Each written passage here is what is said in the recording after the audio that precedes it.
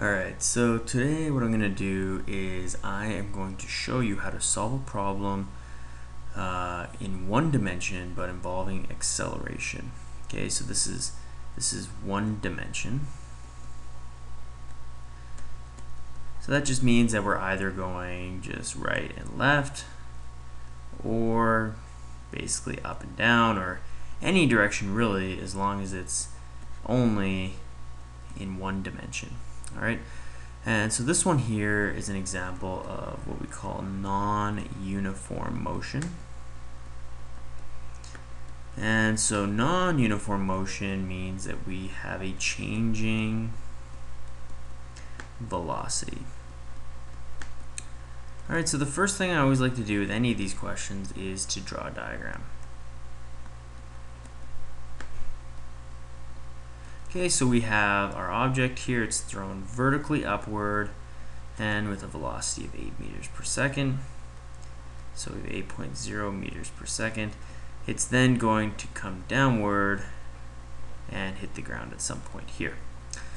Alright, and so what I'm asked for here is what is the maximum height? That's what I'm asked for. So the first thing after we draw our diagram is we basically write down all of our knowns. So we know that this has a velocity initial, which is equal to 8.0 meters per second. And we're going to say that that's a positive 8.0 meters per second because we're going to say that upward is positive. Alright, and so we know our initial velocity, and we also know something about our final velocity as well. And so our final velocity, well, because it goes up and it stops at the top before it comes back down, my final velocity is 0 meters per second. And so I know my initial velocity and I know my final velocity. And so from there, I'm going to figure out what equation I might need to use to figure out the height. So the height is basically displacement. Now I should be including vector arrows here. So displacement is question mark, like that.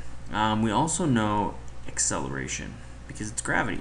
We're going against gravity in the y, so acceleration will be opposite direction. Acceleration is going downward, so we should make it a negative value, so negative 9.8 meters per second squared. And so there we have it. There's all our knowns and our unknowns. So now we basically have to figure out what the maximum height is here. Alright, so we go to our formula sheet and we gotta basically pick the correct formula here. And so I'm gonna look at maybe this formula here. So let's see, VF squared equals VI squared plus 2AD. Now if I look at this formula, I see that I have VF, okay, I know VI, and I know my A, but I do not know D. So that's a good formula to choose because I know 3 of the variables but don't know 1. So if you're going to pick a formula, always pick a formula where you only do not know 1 variable. And here the variable that we don't know is D, and we know all the rest of the 3. So the next thing I'm going to do is I'm going to rearrange my equation. And so I rearrange, and I'm going to rearrange it for D. So first thing I need to do is minus VI squared. Minus VI squared. You may want to practice rearranging equations, very important. Squared equals 2AD, and then I'm going to divide by 2A, and that's going to be left with D. So divide by 2A. So I have D is equal to VF squared minus VI squared all over 2A. I'm then going to substitute my variables into there. And so I know my VF is 0 meters per second, so I have 0 squared minus VI, which is 8 meters per second. So 8 squared divided by 2A, so 2 times negative 9.81, or 9.8 meters per second squared, equals the D, which is displacement. Okay, so I go ahead and I type that in my calculator, and I'm going to do that right now. So let's see, 64 divided by, and I get 3.265, so 3.265. Now, if I scroll back up, I know that I should only put 2 two significant digits because 8 meters per second is two significant digits. And so I'm going to round it to two significant digits, so 3.3 meters. And my displacement basically is up equals d there. Beautiful. Okay, so that's the answer for part 1. My displacement at the maximum, which would be my maximum height, is going to be 3.3 meters up. Alright, and so now part B says how long does it take to reach the ground. So I guess maybe I'll switch colors for part B. I like blue. So part B, we are going to figure out how long it takes to reach the ground. So that's time, right? And so time is question mark. We also know the displacement. And we know the displacement now from the first part of the question. We know that the displacement is going to be 3.3 meters. Because that's the distance basically from the bottom here to the top is 3.3 meters.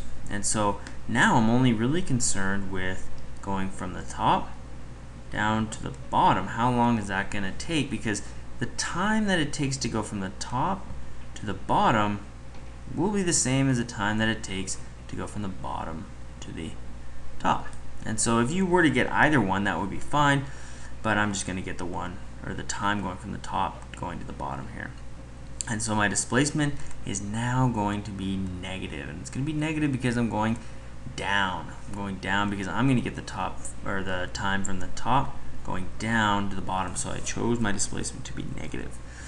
Alright, my velocity initial now, because we're dealing with me at the top of our rock here at the top, so our velocity initial is 0 because we're at a maximum height. So velocity initial is 0 meters per second.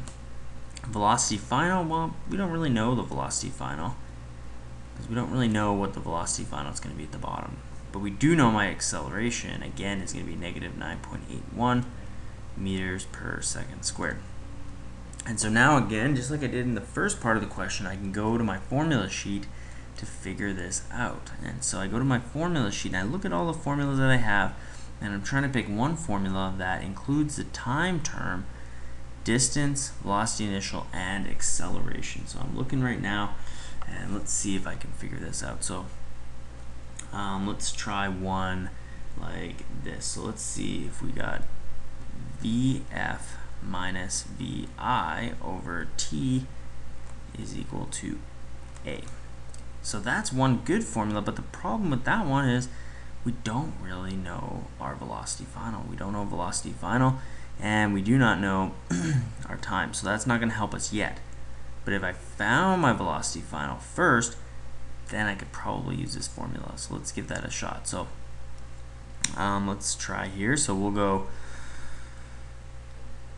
VF squared equals VI squared plus 2AD. And so VF will equal VI squared, so my velocity initial is 0, so 0 squared plus 2 times A, which is negative 9.81, times D. And so D is going to be my displacement, which is negative 3.3 meters.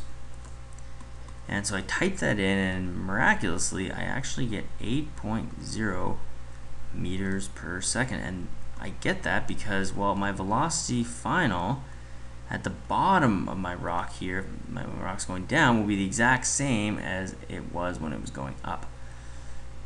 Okay, and so I know my velocity final, and so now I can basically use this formula here to solve for time. And so once I rearrange, I get VF minus VI over T is equal to A.